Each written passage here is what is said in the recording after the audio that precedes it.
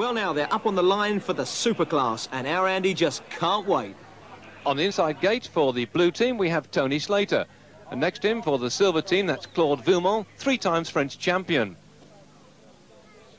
And here's another champion, the European man himself, and that's the gold team leader, Tim March. For the red team, we have a local rider, Anthony Budd, who comes from Bromsgrove.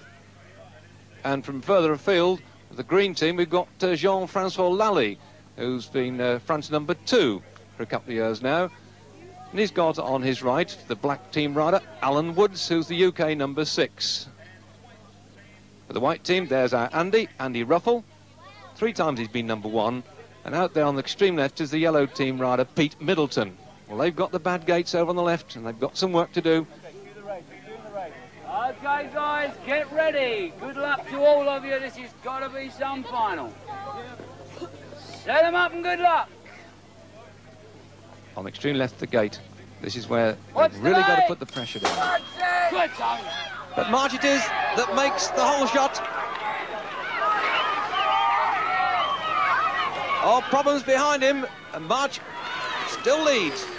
Into second place, drops Claude Villemont, the Frenchman in second. Over those triple whoops, March takes them cleanly, so Tim March stays in first place. Claude Villemont coming up in second with Pete Middleton for third place.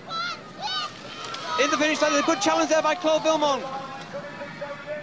But on the line, it looks to me, yes, it is March who stays clear. Tim March for the gold team first, Claude Villemont for silver in second place, and Pete Middleton was third for yellow.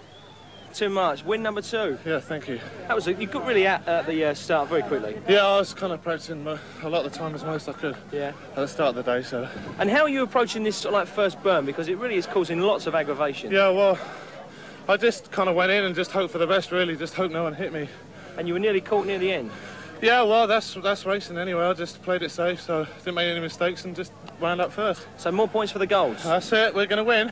Well, not today, you're not. With 1 race to go, the Golds can't quite catch the runaway Blues. But poor old Andy was really caught up in that traffic jam. Look at that. I don't know. I'm going home. I'm riding like a wet lettuce. I've never raced so bad in my life. Well, I mean, surely that's just how it goes. I mean, if you're not out the start quick enough, you've had it. Yeah, you know, it's a very difficult first turn. I mean, everybody bunches up and slides out. It's just the right way the race went, but I went for it and just didn't get it. Always the next time.